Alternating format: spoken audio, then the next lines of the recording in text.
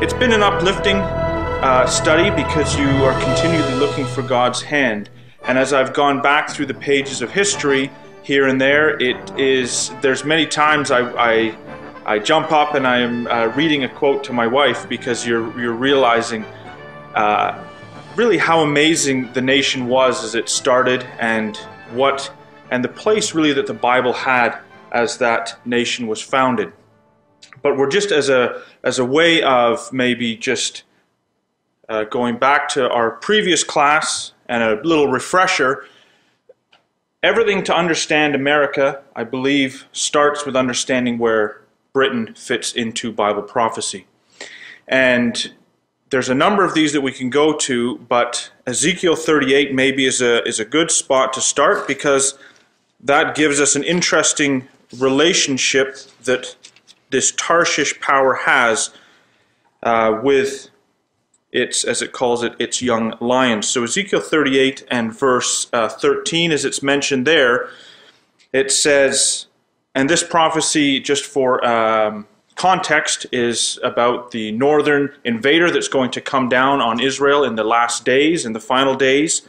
And there is going to be powers in the south that will stand up to this confederacy of nations that we believe being seen in Russia and Europe, although that's not tonight's class, but regardless, this power in the south, as it's said in verse 13, Sheba and Dedan and the merchants of Tarshish, with all the young lions thereof, shall say unto thee, Art thou come to take a spoil? Hast thou gathered thy company to take a prey, to carry away silver and gold, to take away cattle and goods, to take a great spoil? So here's this power, or these powers in the south, that are going to speak against this northern confederacy. The English Bible, the New English Bible, translates that the traders of Tarshish with all the young lions thereof. And that's the basis for the relationship that this Tarshish power has with its young lions, as it says. So traditionally, Christadelphians have looked at this and said this is Britain and her commonwealth. And for the most part, that fits and that's okay. But unfortunately with America, there are some people now that are questioning that and wondering whether America has a part in these young lions as America is no longer, quote unquote, part of the Commonwealth. And so we'll answer that. But just answering Britain, these are a number of points that when put together, if you could say a shopping list, is pointing really only to one place, and that is Britain. But from Isaiah 60 verse 9, this is also incredibly important for tonight. It is a maritime power in the latter days that assists the Jews in returning to their land. So maybe it's worth just turning that one up as well. Isaiah chapter 60.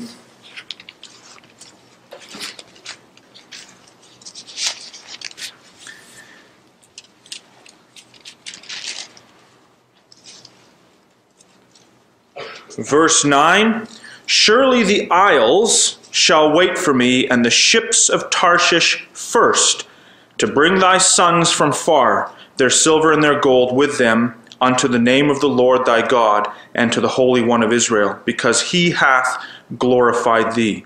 So people have looked for a maritime power that would assist in returning the Jews back to their land.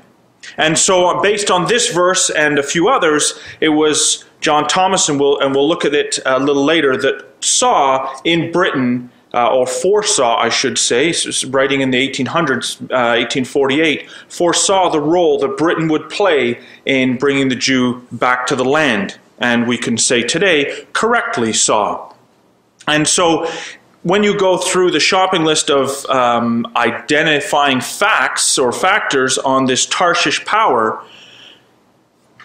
that top one is really hard to get around because a lot of people want to say it's Spain, they want to say it's this or that. It has to be a power that was involved in assisting the Jews back to their land. It's got to be a power that would be a trading nation and would have some sort of an empire, or as some people have looked for, a commonwealth.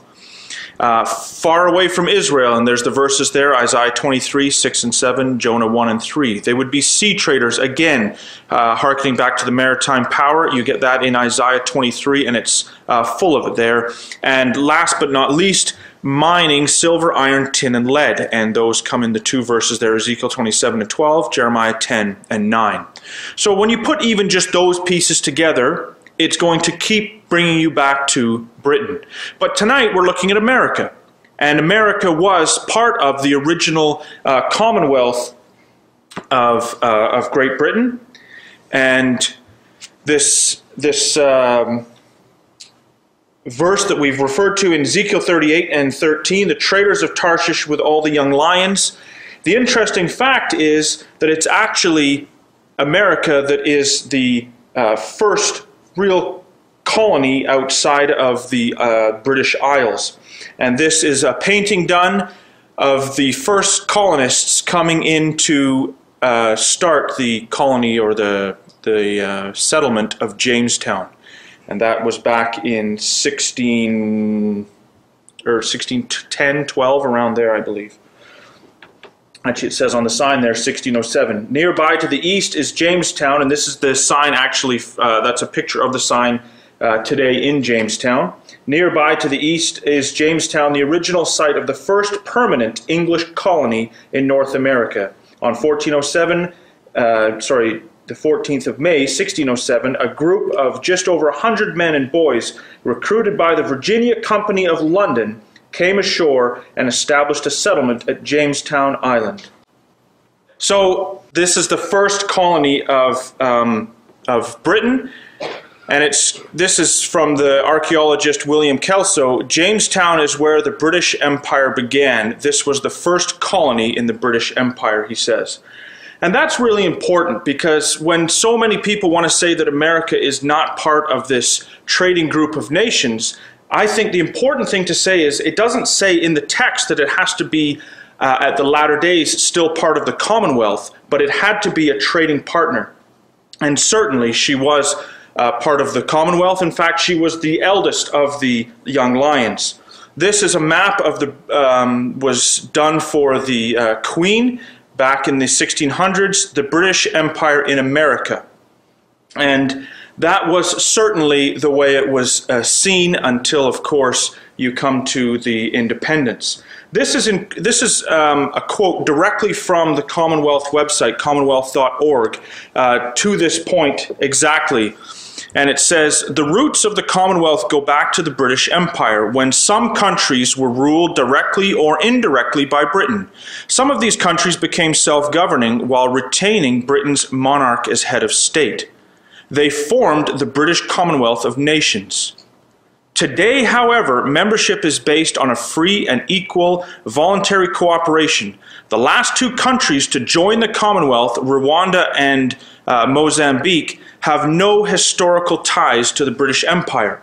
So that's really important, because today when you say, well, you know, Britain's not part of the Commonwealth, today the Commonwealth is still a group of trading nations, but you have countries in there that have no ties to Britain whatsoever and are still considered part of the Commonwealth. So the Commonwealth, or should we say the trading group of nations mentioned in Ezekiel 38, have absolutely direct ties to Britain. In fact, they are, as it calls them, young lions, offspring out of this British Empire that come. And so when it was first started, Virginia was settled by the merchants of Virginia. It was said on that sign, the Jamestown sign, about the Virginia Company, and that's who was commissioned by the monarch in Britain at that time. And it was named Virginia after the Virgin Queen Elizabeth, I believe. And at the bottom, this was their emblem, and it's in Latin, Ende Virginia Quintum, but it means Virginia gives the fifth. And the point was that it was the fifth dominion of the crown. And so when you say England, Wales, Scotland, Ireland, at that point, this was the first real colony of the empire, and the very beginnings of that empire, obviously. So Virginia the fifth. Now, interestingly, these are going back to 1609, and they were leaflets that were printed for the British people. And interestingly, on this one, they quote, "He shall not fail nor be discouraged till he have set judgment in the earth, and the isles shall wait for his law." Now, I think that's really neat, because even at that point, they're looking at the isles in Scripture and seeing that it has to do with Britain, and seeing that it has to do with, now at this point, Virginia and the spread of the Word of God. Now that's going to be key, because as Britain goes out and builds her empire, so she takes with her the Bible. And the other one was... it's an advertisement, and it was, this is dirty advertising, because it says, "Offering most excellent fruits by planting in Virginia, exciting all such as be well affected to further the same." So it's encouraging people to go and join the settlement. The problem is, when you get there, oh, it's not all just good news. I mean, unfortunately, like the first winter in Jamestown, half of them die. It is incredibly difficult as they come to try and set up these settlements. So it was certainly advertising, to say the least. But we spoke last time about, these are the White Cliffs of Dover, this verse, Jeremiah 31:10. "Hear the word of the Lord, O ye nations, and declare it in the isles afar off, and say, He that scattered Israel will gather him, and keep him as a shepherd doth his flock." This is, I think, incredible, because, and this is picking up a little bit on our class from last time, how the Word of God was going to go forth to the nations, which meant one thing, and that was the Bible had to be translated, because you weren't going to spread Hebrew, and you weren't going to spread Greek to people that couldn't understand it. And so the Bible was translated into English, but it had a specific message to it. "He that scattered Israel will gather him, and keep him as a shepherd doth his flock." Now, Barbara Tushman, in Bible and Sword, gives us a picture of what it was like when the Bible was translated into English. She says, "The people at last, given open access to the Scriptures in their own tongue, were consumed with excitement and interest. They clustered around the huge folio volumes chained to every pulpit, and listened avidly to whoever could read them aloud, as men today listen to the World Series results. In St. Paul's, where 6 Bibles had been fastened to divers pillars, fixed unto the same with chains for all men to read them that would, the scenes of enthusiasm appalled the authorities."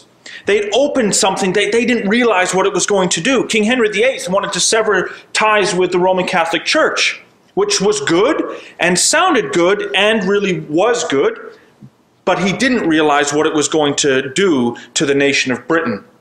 And this was in God's plan, that the word would go forth. And so go forth it did. And so that was that would have been the translation, and the Bible printed was the Great Bible at that point, and then comes the bishops, and then the 1611 King James.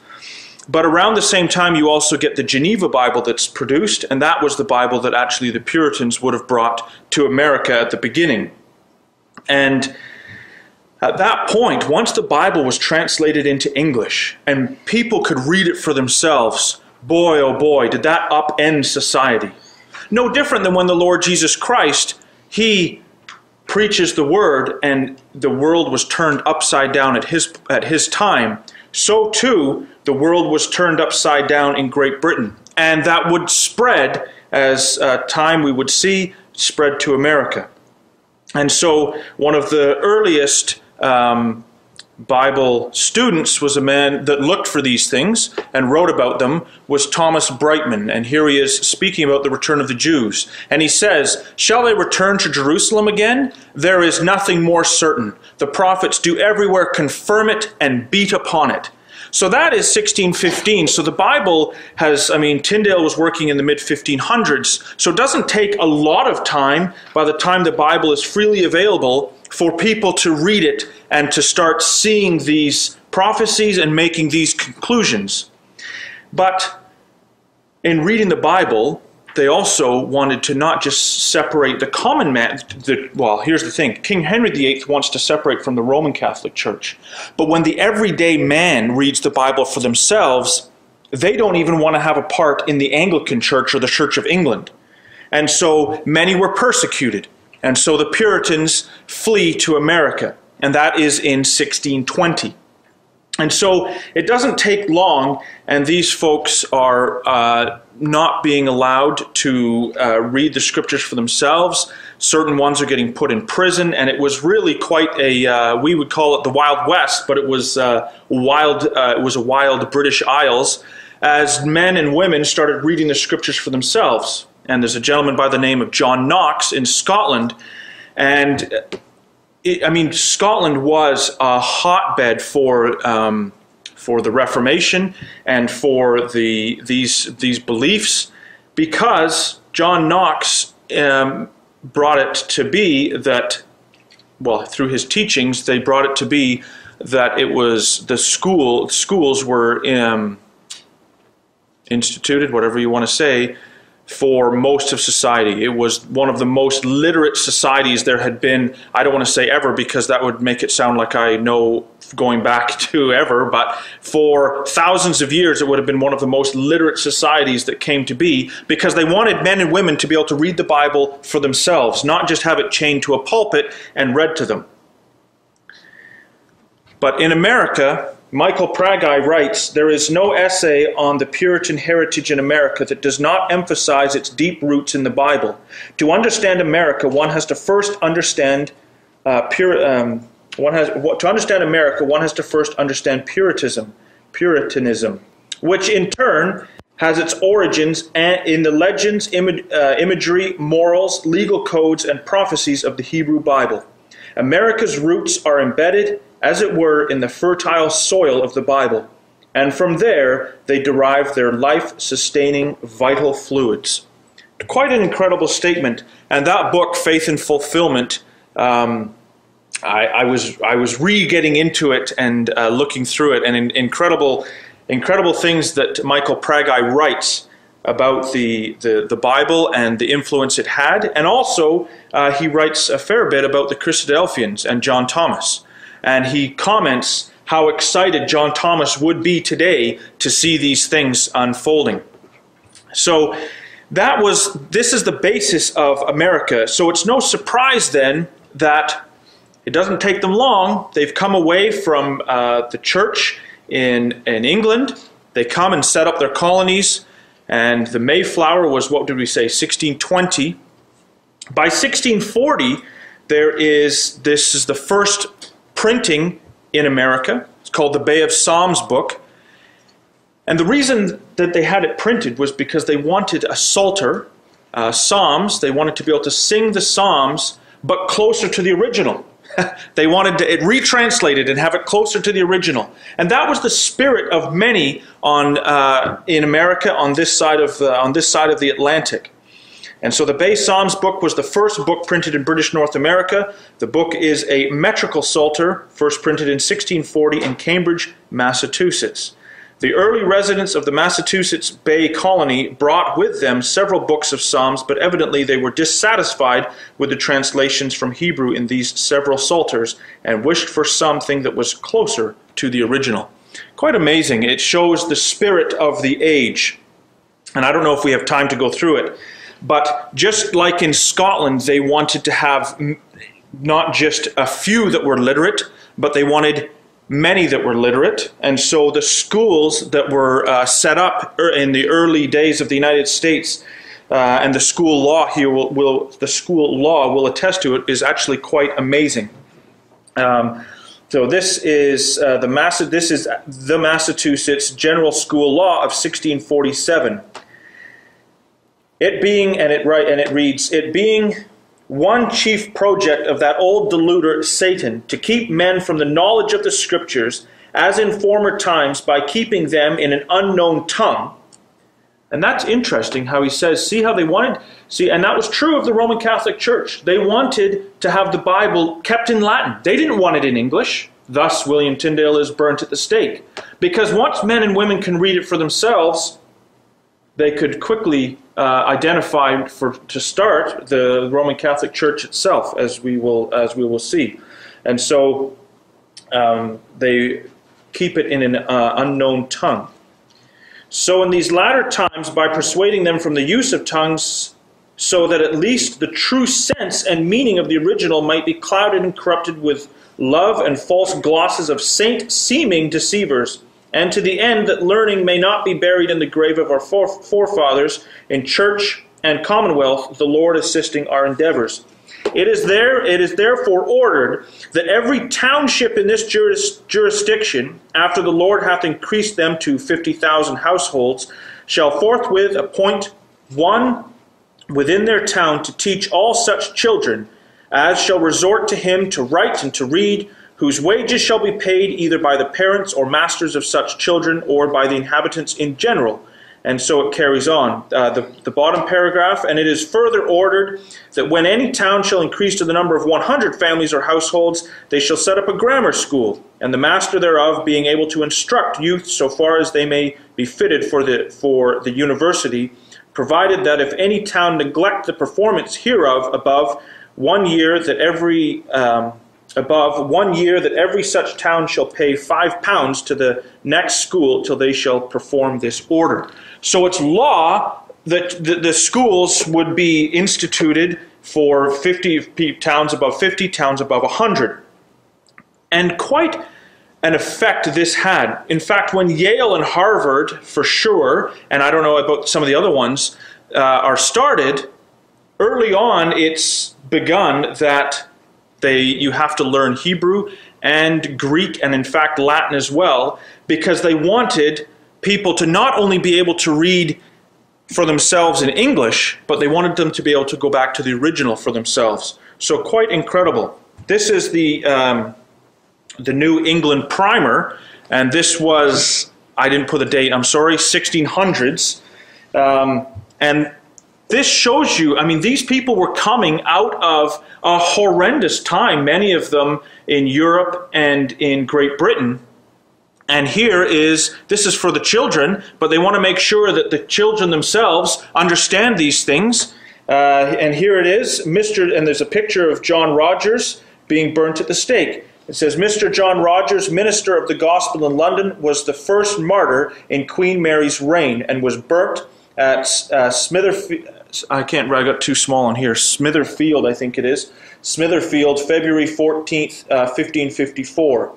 His wife and 9 small children, and one at her breast, following him to the stake, and with which sorrowful sight he was not in the least. And I can't read it on. Sorry, mine's small, and that one's not great either. Let me see if I can. I want to be able to read that because it's going to annoy me. With which sorrowful sight he was not in the least dissuaged, but with wonderful patience died courageously for the gospel of Jesus Christ. That is something that they wanted to pass on. We don't have time to go into it now, but they were vehemently anti-Catholic because of the experiences that they had had in Europe, and as I say, even in Great Britain at the time of, at this point, Mary, who was nicknamed Bloody Mary for the amount of blood she had shed. What incredible time period, but it's in this time period and in this atmosphere where the Bible thrived. And you have those, like we mentioned, John Knox, and then as you come over to Britain, as you come over to America, you have many, and we'll mention a few other ones. It is I just wanted to put a few quotes up to just show us and give us an idea of what it was like at the time as America is founded, and as it goes forward, you get a feeling for the sentiments of some of these ones, and I actually took a few out because I knew I'd be struggling with time. But here's George Washington. It is impossible to rightly govern a nation without God and the Bible, he says. And there was actually some at the beginning that didn't want a president. They wanted to have God as their president. So quite an amazing time. But This is George Washington saying this, the first president. And I never really understood entirely, I don't think, why they were, if this is the way they felt, why did they want separation of church and state? But once I started getting into the history and realizing where they were coming from with the Roman Catholic Church governing the people, right? You think of the way it was. And even the Anglican Church, the Church of England, not only were they in the government, but they ruled, right? I mean, today you still have the Queen as the head of the Church of England. And they realized, they experienced what that meant at that time when you have ungodly rulers. And so when it came to America and it was their turn to set up a country, they certainly wanted none of those experiences. And this is a gentleman, William Penn. He is the man from the Quaker Oat box, which I found out. So now when you read Quaker or eat your Quaker Oats, you can think of William Penn. And he says, "I do declare to the whole world that we believe the Scriptures to contain a declaration of the mind and will of God, and to those ages in which they were written, being given forth by the Holy Spirit, moving in the hearts of holy men of God, that they ought also to be read, believed, and fulfilled in our day, being used for reproof and instruction, that the men of God may be perfect. They are a declaration and testimony of heavenly things themselves, and as such we carry a high respect for them. We accept them as the words of God himself." And so with the Bible elevated to this level in society, what a society it was. And we don't have time for John Quincy Adams. We could quote from him extensively, but this is actually 1669, and this comes directly into what we're speaking about tonight. Look at this is Increase Mather. I think it's a nice name, Increase. So any new babies that anyone's thinking of? Increase is a good name. Increase Mather. The mystery of Israel's salvation, explained and applied, or a discourse concerning the general conversion of the Israelitish nation, wherein is showed, number 1, that the 12 tribes shall be saved. And so he carries on, and he quotes, down here, I don't know if you can see it, he quotes Jeremiah 31, "Hear the word of the Lord, O ye nations, and declare it in the isles afar off, and say, He that scattered Israel will gather him, and keep him as a shepherd doth his flock." 1669, here we are on coastlands, as you can translate that word, isles or coastlands, far off. And here it is, God said that his word would go forth and that it would carry a message. And here's that message being spoken about, and that is, he's a teacher, it says, in Boston, New England. So this is direct fulfillment. When I found this, I was ecstatic. So please soak it in and appreciate what I found, because I was genuinely excited for this. Because this is 1600s, and here they are, understanding the message that God wanted them to read and to see from his scriptures.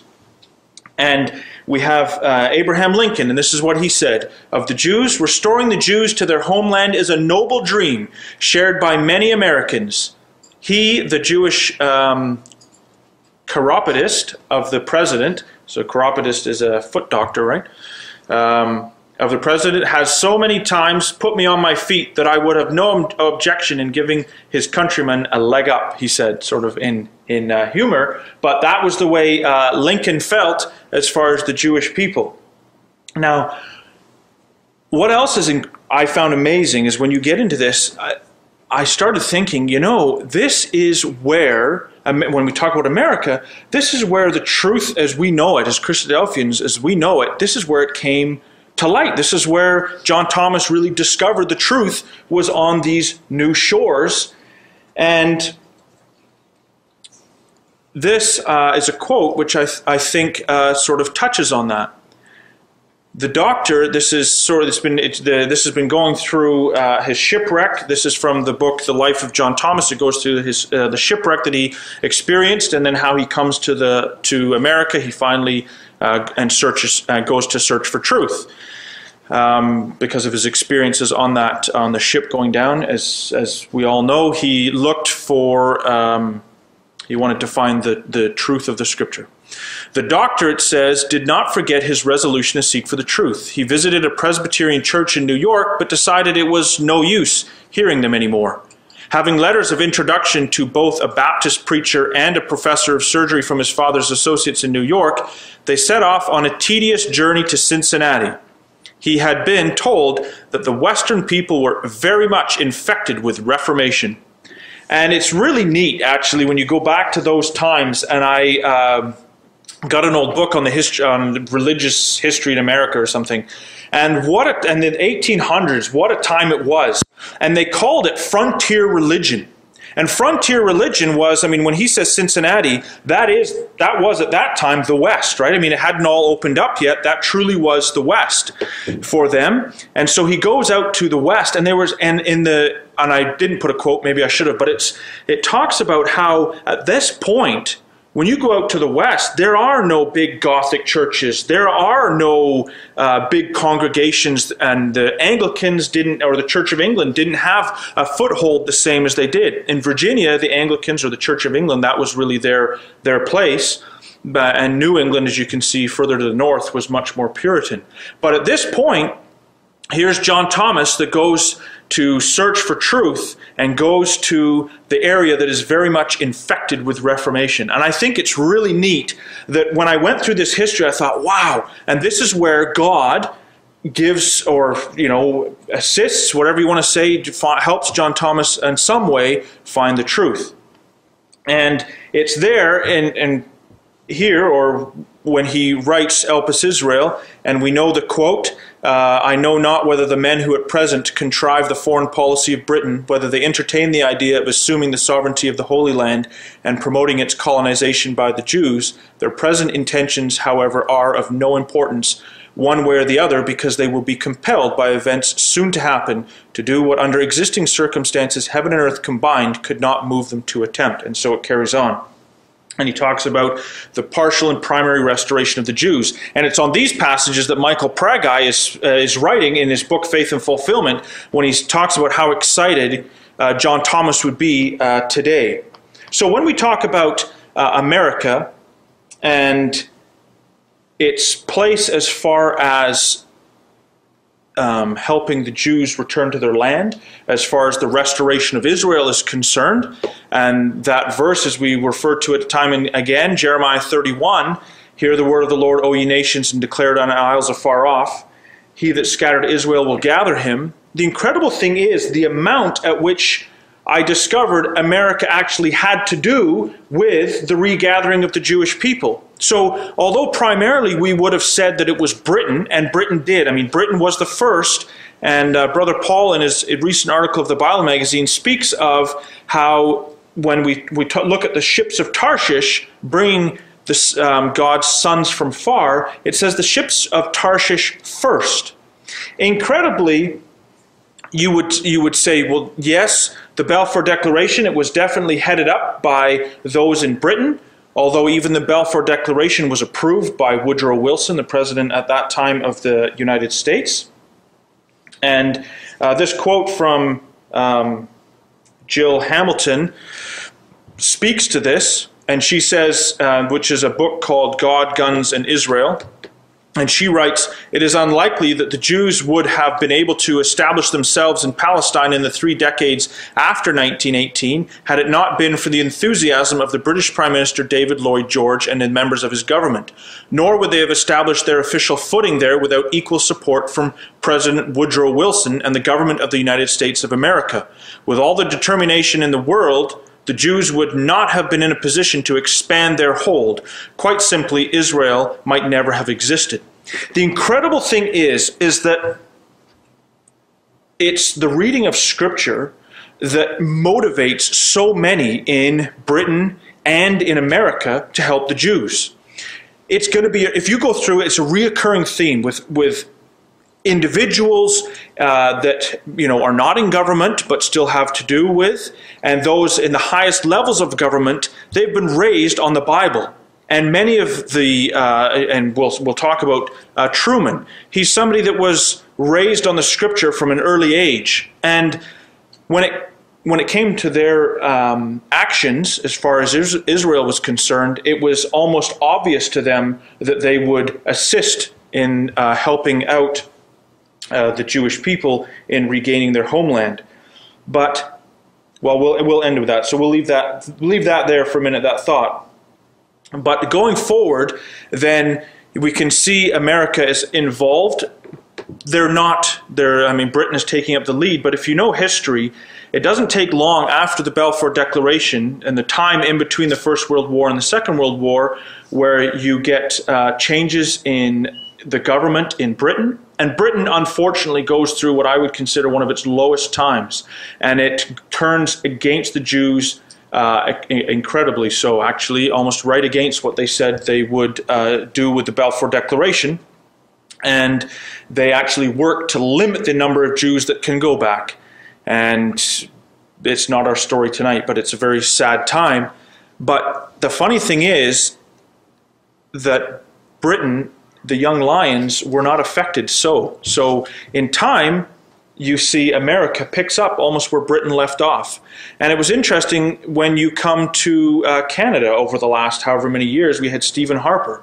And that was during the presidency of Barack Obama. So when America actually was actually working against the Jewish people in many ways, there was still, seems to be, there's still a provision from this family of nations to support Israel. So it's there in different levels, but certainly in America, it looks like we may be turning back to some of the ways that they were. But you can't also help notice that it was, or point out, shall we say, that it was America's entrance into World War II that was the conclusive deciding factor in bringing the World War II, to an end.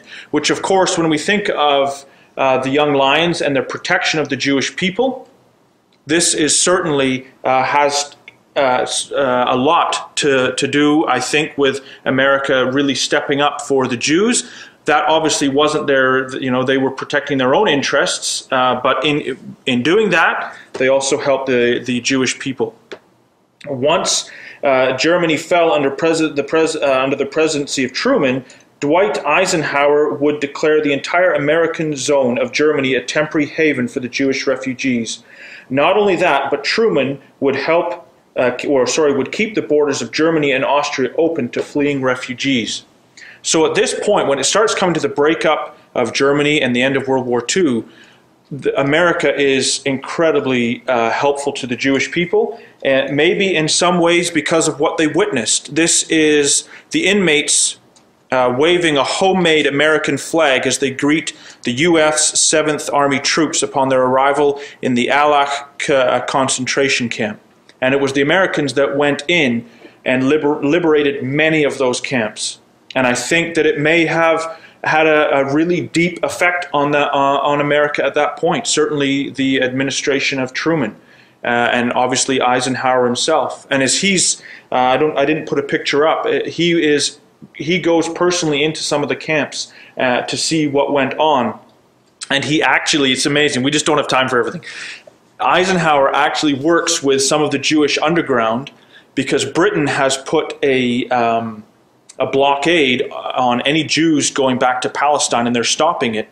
And America actually, and it was my mother that gave me the quote actually, but we're not using it right now. But America, with Eisenhower, actually start sending some of their own boats full of Jewish refugees back to Israel, and Britain is hopping mad. But it's super awkward because America's their ally, and here they are sending in American boats. In fact, in one of the cases, they actually use a British ship to send the Jews back. So it's kind of fun history when you get into it and you realize what was going on. But I think this had a profound effect, and in fact, that flag is still kept in the Simon Wiesenthal archives, I believe, or at least the picture of it I got from the Simon Wiesenthal archives, but it's still there and kept. And there, it doesn't look like it's weathered so too well, but it shows you the reality of these situations and of the time. And so the State of Israel was born. We've mentioned in fulfillment to the prophecies, we've mentioned the work of Truman.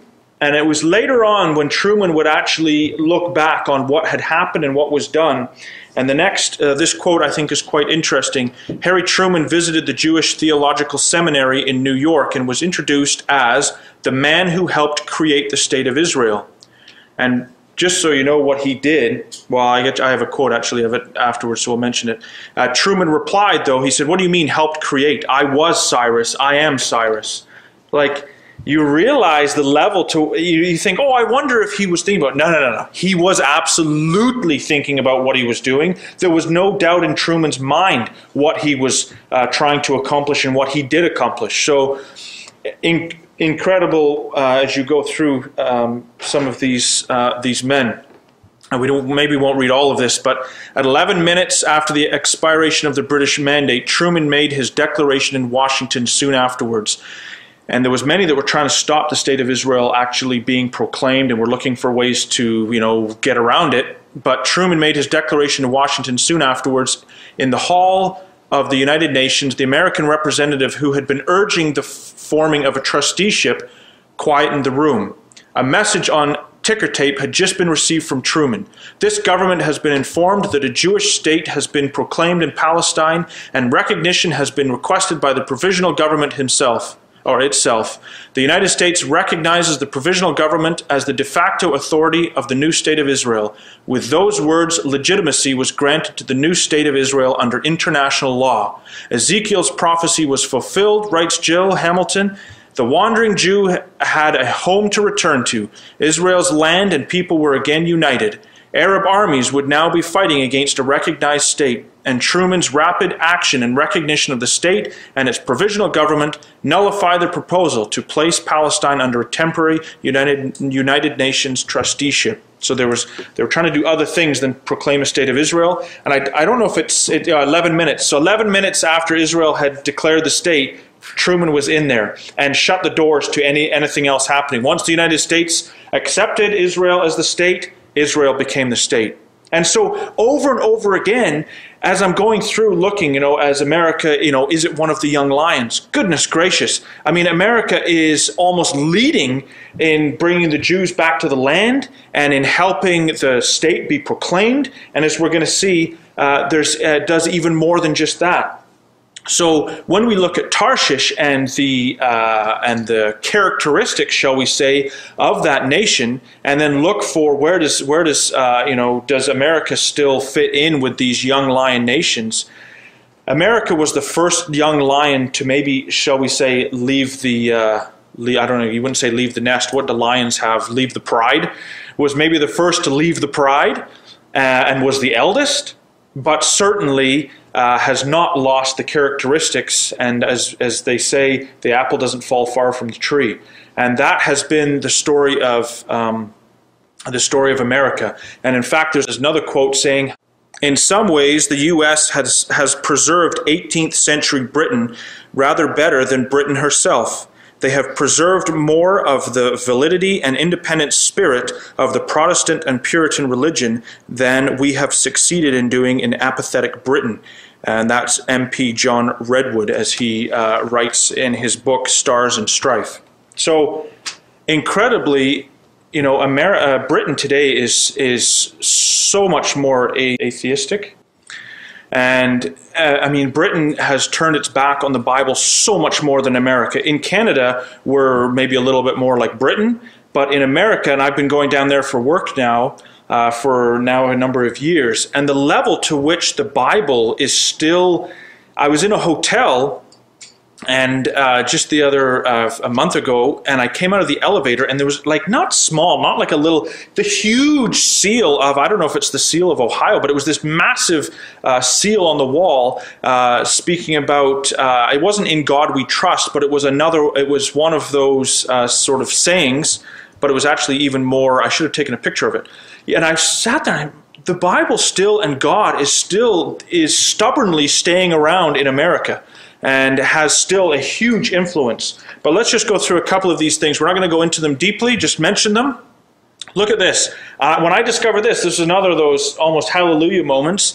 Operation Magic Carpet, or On Eagle's Wings, the rescue of Jews from Yemen. You can go on to Alaskan Airlines website, just their their website, and it's all listed in the About Us or the history section. Tons of it. It's all there, the history of these pilots that went from Alaska, from the Alaskan Airlines, and the planes went as well, and to rescue the Jews from Yemen.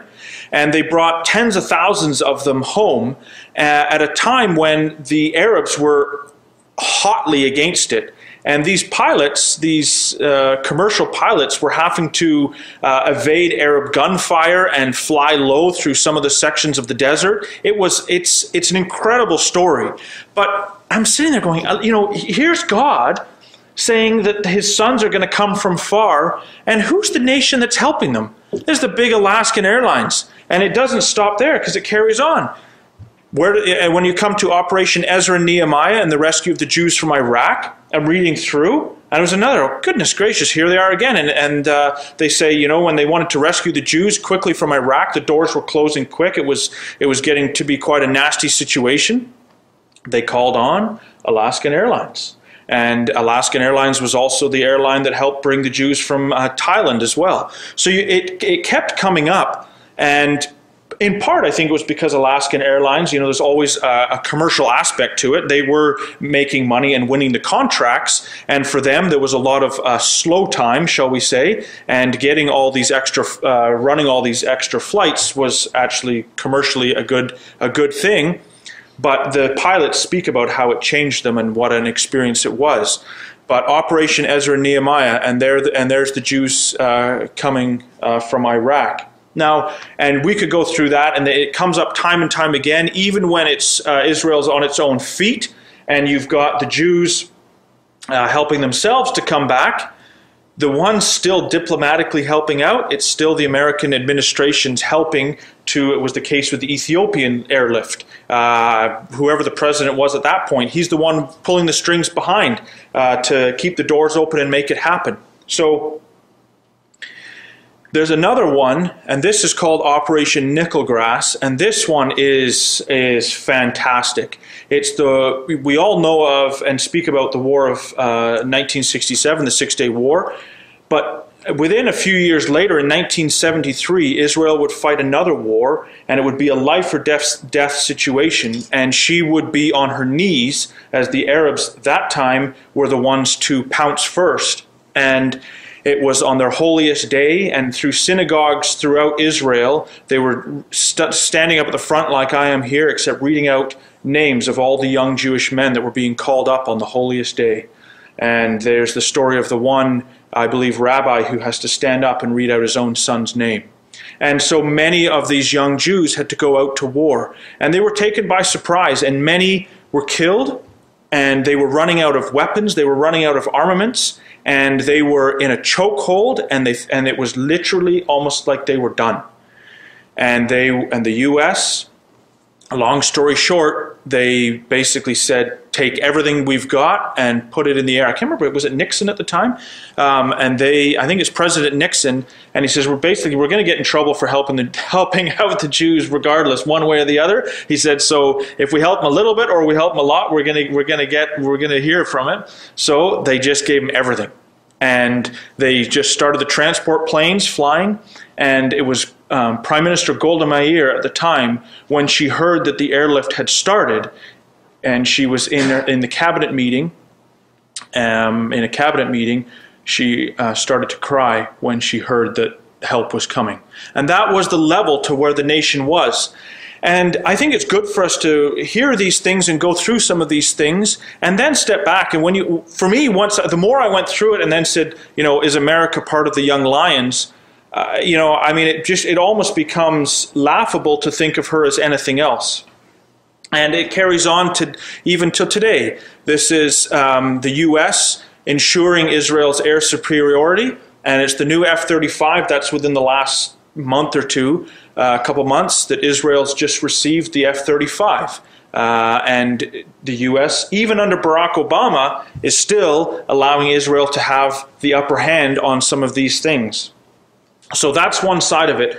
But before we come to a close and say, okay, well, there it is, there's another level to this which is quite incredible.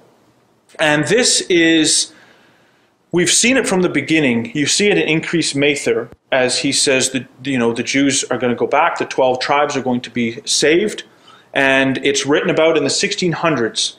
That force in America of those that have read the prophecies and have looked for it, or in many cases, you could even say Truman was in many ways a religious Zionist, some would argue. Many have helped fulfill. Even to today, the force of religious Zionism in the U.S. is huge. And you can look at it on the big level, but you know, even as individuals, so many of those of people around the world, but honestly, specifically in America, so much of it comes about, have read the prophecies and have done their part in helping the fulfillment. This is a website called heyovel.com. Now, this one was, Brother Tim gave this to me because when Brother Tim went over with Brother James DiLiberto, they spent some time together in Israel. They went to work on a vineyard on Mount Gerizim. And there was a gentleman there by the name of Nir, I think his last name is Levi. And Nir it was in his first year, or second year. First, Tim was there for the first wine being ready. So he was very early on in the vineyard, and he had decided by reading the prophecies. So now we're looking at a Jew in Israel reading the prophecies and being motivated, saying, you know what, I can do that. And so off he went to go and start a vineyard to fulfill the prophecies. At the same time, when Tim's there, there's a Christian family, and what's their last name? The Wallars. The Wallars are there, and Tim and James meet the Wallars. The Wallars have read God's word and are motivated by the prophecies.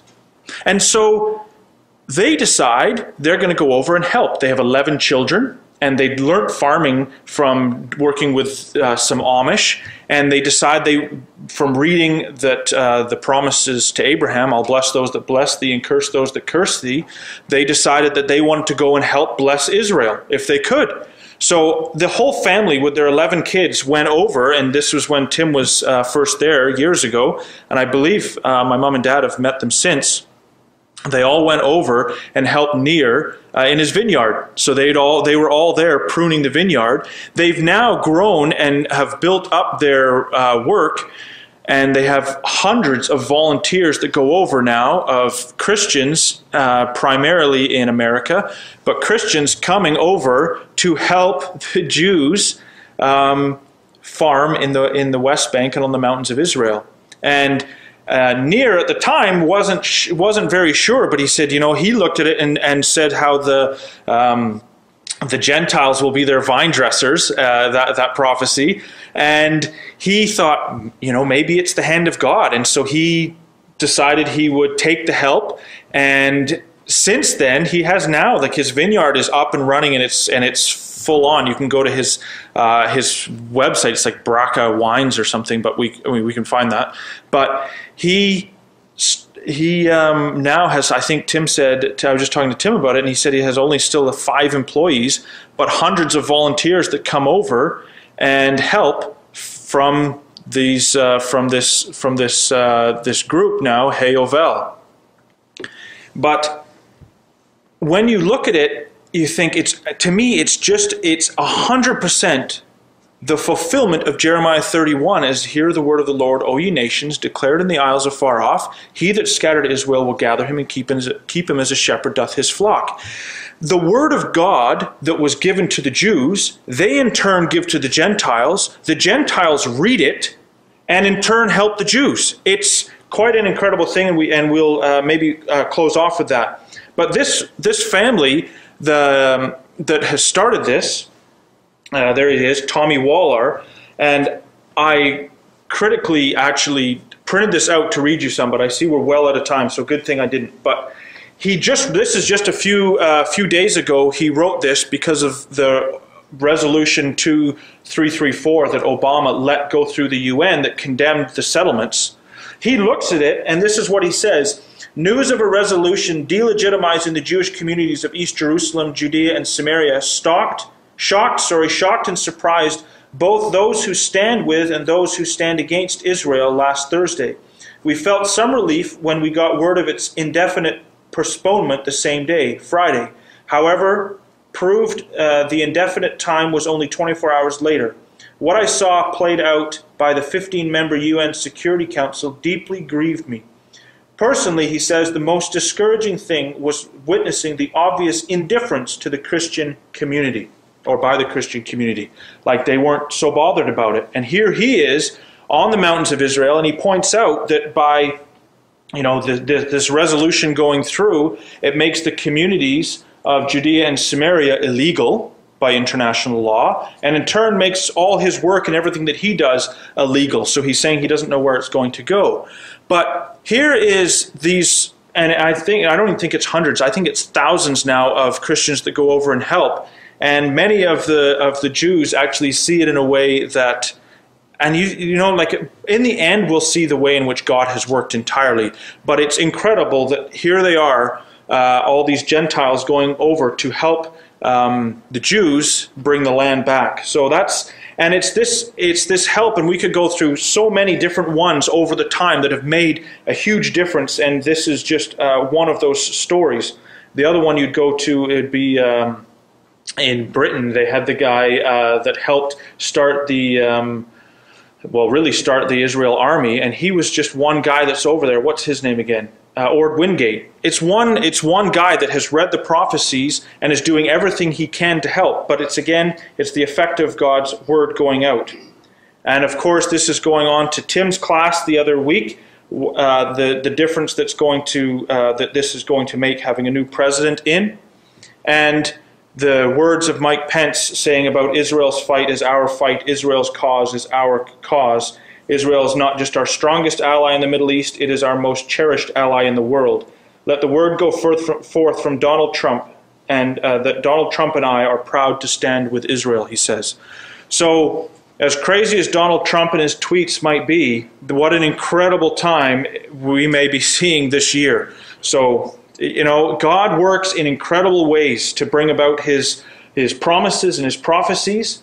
But the important thing is with all of this is to see, I suppose, God's hand in all of it. But this is Barbara Tushman. This is where we'll close.